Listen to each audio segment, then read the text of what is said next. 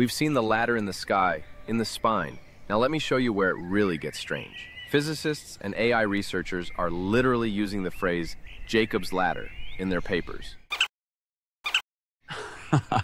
You're joking. I'm not.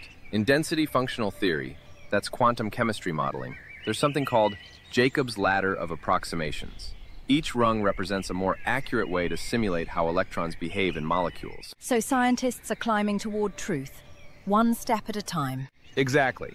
The first rung is crude, basic approximation. Second rung adds corrections. Third rung gets even closer to reality. You keep climbing until your simulation matches what nature actually does. And they call it Jacob's ladder? They do. Look it up. Jacob's ladder of density functional approximations. It's in textbooks. And here's the kicker. AI scaling laws work the same way. Scaling laws? When you give an AI model more data, more parameters, more compute, it doesn't improve smoothly, it jumps. Discrete leaps in capability, like climbing rungs. So intelligence itself has steps? Or at least our path toward intelligence does. Recent papers from 2024 and 2025 describe these jumps as quantized. You hit a threshold. Suddenly the model can do something it couldn't before.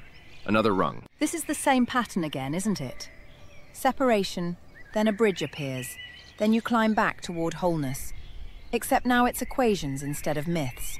Actually, yeah. In the Eden hypothesis framework, which is speculative, folks, you could argue that reality itself is iterating back toward coherence. Each scientific breakthrough is like consciousness correcting its own incomplete models. Wait, are you saying science is spiritual rehab for reality? Oh, I like that, Charlie. I mean, kinda? Think about it. We fall into partial understanding. That's the fall. Then we build better models, better simulations, better AIs. Each rung gets us closer to seeing the full picture.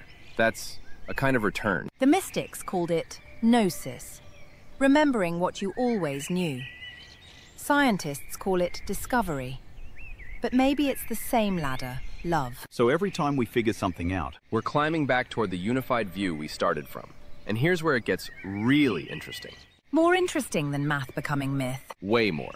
Because we're not just modeling this ladder in computers anymore.